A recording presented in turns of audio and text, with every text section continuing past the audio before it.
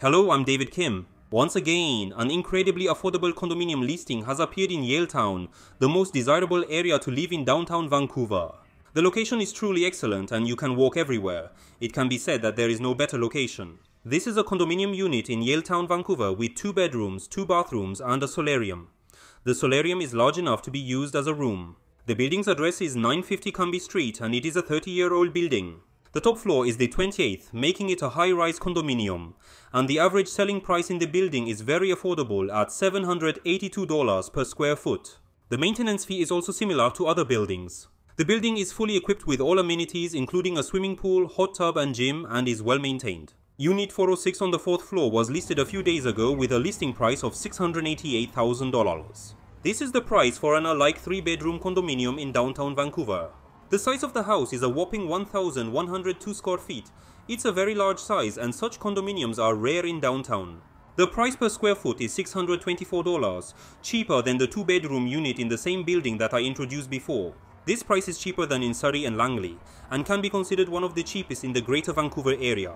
The actual floor plan shows 2 bedrooms, 2 bathrooms and a den. This is the master bedroom, which has a proper closet and is large. It is very clean and the entire master bedroom has hardwood floors. This is the second bedroom, which also has a proper closet and is large. This is also very clean and the second bedroom also has hardwood floors throughout. This is the solarium listed as a den. The difference between a solarium and a den is the presence of windows. This is a solarium with windows and can be used as a room. It is large and many people use this solarium as a bedroom. There are 2 full-size bathrooms in the property. The living room is also very large and clean. The entire property has hardwood floors except the solarium. The kitchen has been renovated and is clean. The property is fully equipped with a washer and dryer. The 2024 BC government assessment value of this property is $757,000. The listing price is $688,000, which is 9% cheaper than the government assessment value. The 2023 BC government assessment value was $830,000, so the 2024 government assessment value has dropped a whopping 9% from the 2023 government assessment value. Assuming you buy this property at the listing price and get an 80% mortgage after a 20% down payment, the monthly expenses for mortgage, property tax and maintenance fee alone are $3,961. A unit like this can easily fetch a rent of over $3,800 per month.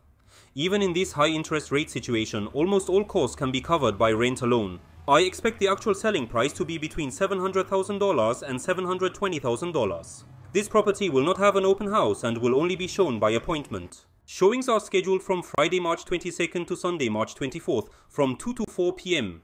No showings outside these dates will be allowed. Offers will be accepted until 3 p.m. on Monday, March 25th, after which no more offers will be taken. Is this property a good investment? The price is certainly very low. However, only subject-free offers will be accepted for this property. All the urgent listings I introduced before were sold through subject-free offers. This is a contract to proceed with the offer without any condition precedent. If a subject-free offer is made, you cannot wait for mortgage approval. The contract proceeds regardless of whether the mortgage is approved or not. You cannot wait a home inspection report. There is no time for legal consultation with a lawyer about this property transaction. The buyer must proceed with the real estate transaction without any conditions on the agreed date. There are no particular problems with the property or the building. It is indeed correct to buy a condominium in the base location in downtown Vancouver at an incredibly low price. However, the building is quite old and may be subject to a special levy in the future, and the need for a subject-free offer is the biggest drawback. My commission for closing this real estate transaction is about $9,962, which I receive from the seller. The buyer does not have to pay any commission. I do not offer cash rebates to my clients. For those who purchase real estate through me, I will cover the costs of appointing a lawyer, consulting an accountant, and the home inspection. That's all for today. The end. Bye.